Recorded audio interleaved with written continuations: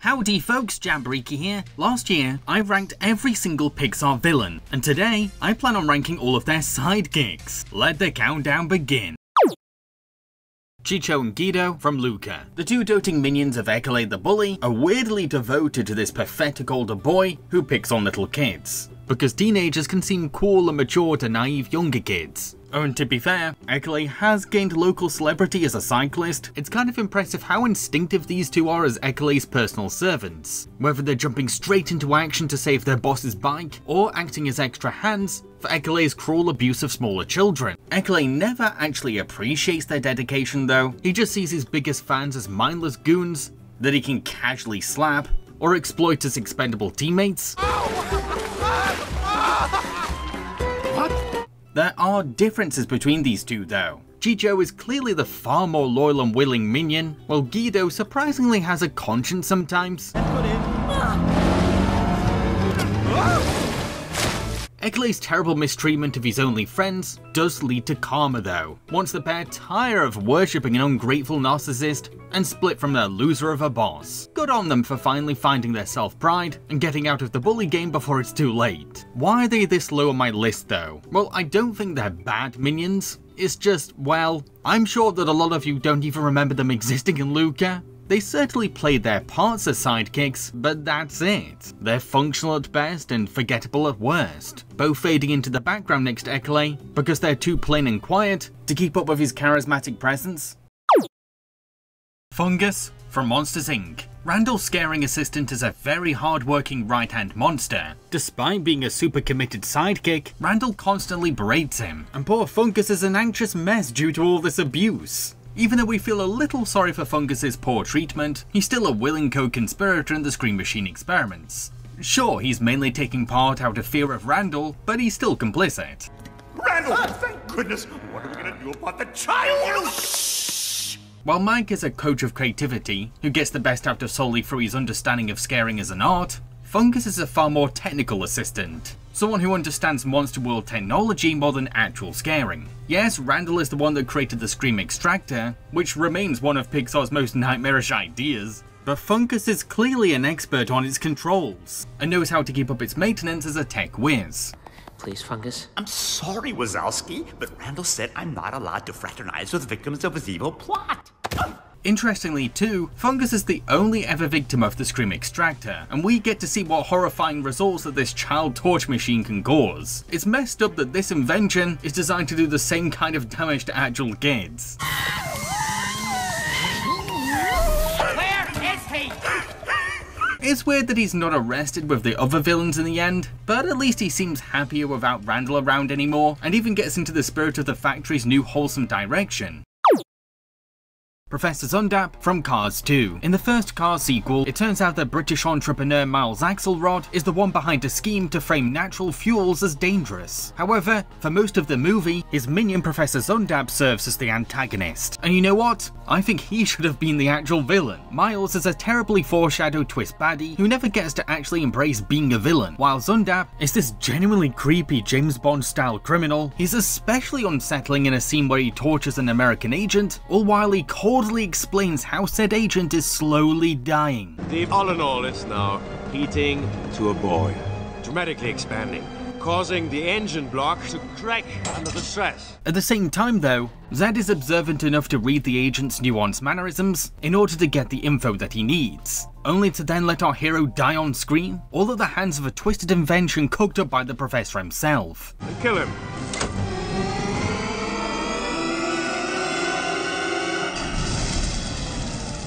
Do you see what I mean? The professor has all the tasty ingredients needed for a great main villain, but Cars 2 just ends up relegating him to the tech geek role. He's remarkably sinister for a minion, but I have to say that he's wasted as a sidekick. The Bensons from Toy Story 4. Based on the Jerry Mahoney toy line, these ventriloquist dolls act as henchmen to Gabby, serving as her bodyguards and butlers for a mission to steal Woody's voice box. They're a creepy bunch of gangly puppets that walk and move very differently to other toys, all because they don't have puppeteers to prop them up. Plus they're light-bodied enough to slink, pounce, climb and leap without ever worrying about hurting themselves. Don't let Woody leave. Grab on! There's an aggressive intimidation to them as henchmen. Not only do their angry, laser-eyed expressions signal serious intent, but they can also be quite violent to other toys, to the point in which we actually fear for our heroes breaking. The fact that there's 4 of them makes their presence even more tense. Every time our heroes sneak around the antique store, they have to be very wary of all 4 Bensons, and any one of them can pop out like a slasher at any moment. Quiet! You better hope the dummies didn't. These minions might look kinda spooky, but they do surprise us with a redemption in the end. Once Woody and Gabby come to equal terms, one Benson is actually responsible for safely surgically removing Woody's voice box by consent, and another Benson risks himself by acting as a decoy for our hero's escape. All to help their friend Gabby find happiness, which is what their minionship has always been about. Thumper. From A Bug's Life, Hopper's secret weapon is a deeply unhinged and ghostly pale grasshopper that's bound to strike nightmares into kids. He truly is one of the scariest Pixar characters to date. A vicious creature that makes horrible blood-curdling sounds and is willing to eat live children. Dad, you don't like Thumper? Leave her alone! Something is clearly wrong with him, but creepily, we never know what condition makes him so rabid, and that ambiguity adds to the horror of his character, with Pixar's early years limited rendering adding an uncanny eeriness to his design. While he does share space with other grasshoppers, he's treated more like a personal attack dog. I mean, he's very much Hopper's best henchman, so much so that our villain uses Thumper as a tool to effectively demonstrate his lie that ants are weak. All at the expense of the colony's bravest ant, Flick. Not only do Thumper's hits against Flick pack a punch, but he's also heart-poundingly agile too.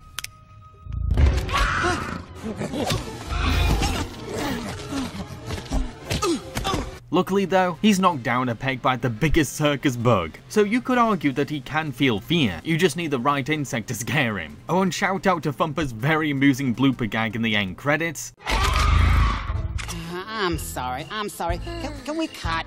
It's just that I don't think I'm coming across. So we're halfway through my list. Who is your favourite Pixar minion and why? Comment with your answer below.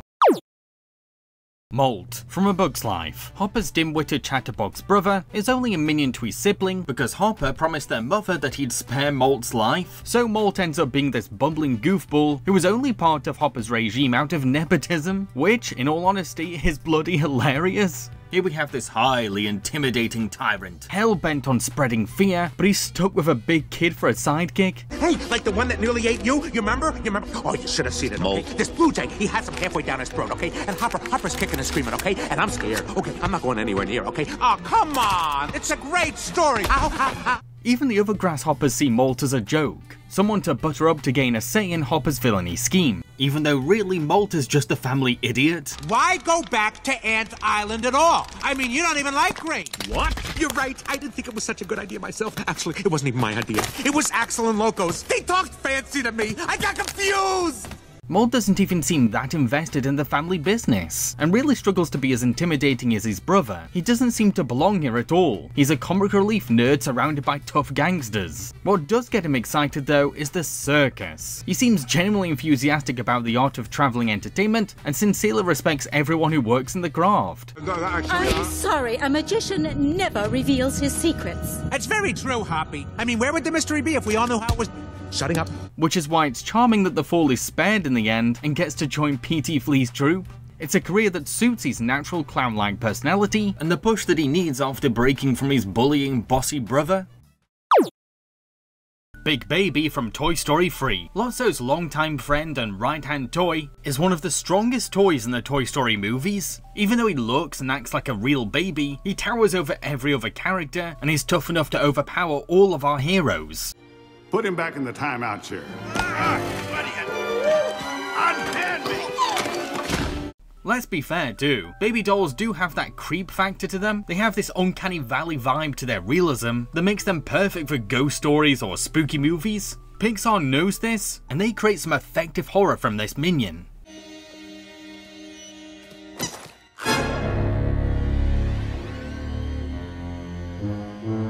However, it's the emotional root of this character that I love the most. You see, he was once lost by his owner Daisy, and the evil, selfish Lotso convinced Baby that Daisy replaced him. This traumatic heartbreak has led to him hardening himself and growing up way too fast. He was manufactured to help kids develop their nurturing sides, but now he's just this emotionally detached henchman, loyal to the only character that he feels that he can trust. It's only when Woody exposes Lotso's lies that Big Baby starts to feel something again. She never loved you. Don't be such a baby. As he stands up to the tyrant who manipulated him and uses his brute strength to dethrone our villain. Then, when the credits roll, we see him finally embracing his infant innocence again, with Barbie affectionately giving him the mothering that he's long craved. It's a sweet resolution for Lotso's most tragic abuse victim. Alpha, from Up. Charles Muntz's Doberman is the stern leader of the Muntz dog pack. He's such a badass henchman that he gets to call the other dogs his minions. Now that's power. Allow no one to be entering through these doors.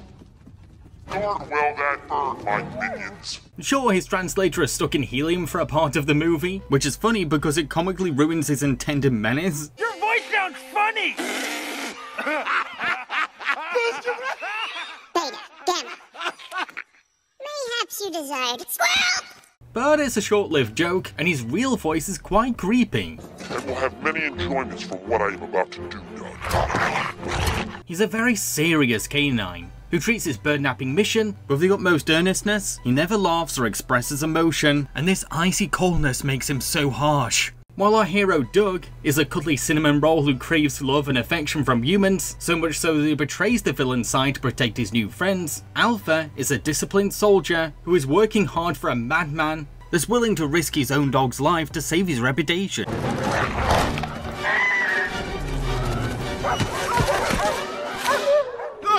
Alpha loves to project his own insecurities over letting down others onto Doug. Tomorrow. Come back tomorrow, and then I will again have the bird, yes. Lost it. Why do I not have a surprised feeling? But when sweet Doug outwits the Doberman in the finale, Alpha soon faces his biggest fears: humiliation and failure, with salt rubbed in the wound once Doug unintentionally but deservedly takes his crown. Listen, you dog! Sit!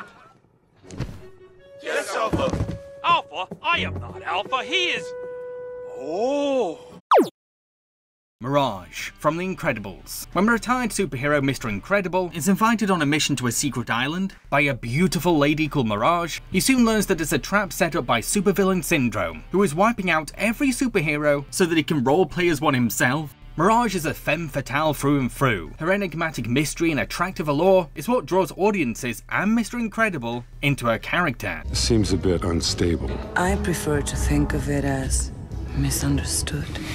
Aren't we all? Only little details are drip-fed about her, but the ambiguity surrounding her is exciting. We learn that she's deeply attracted to power, hence why she's fallen for the wealthy Syndrome. Due to her infatuation, she lets Syndrome take command of everything and follows his orders down to a T. Although she is allowed to inject her own identity into her persona. Not only does her Minion aesthetic include a warped perspective theme to hint at her deceptiveness, but she also gets to use her own personal research skills against Mr. Incredible. You can still do great things, or you can listen to police scanners. Your choice. It's never clear why she's invested in Syndrome's project, or where her conscience lies in Syndrome's crimes. Heck, her ideals and morals actually clash with Syndrome's. Valuing life is not weakness. Oh, hey, look, if you're talking about what happened in the containment unit, I had everything under control. And disregarding it is not strength. So a big part of me believes that she's only in this game for romantic and financial security. However, she soon learns that shallow attraction will only lead to empty happiness, when Syndrome gambles Mirage's own life to test our hero. Now, go ahead. It'll be easy, like breaking a toothpick. Show me. This revelation on Mirage's part helps her to realize how toxic this relationship actually is.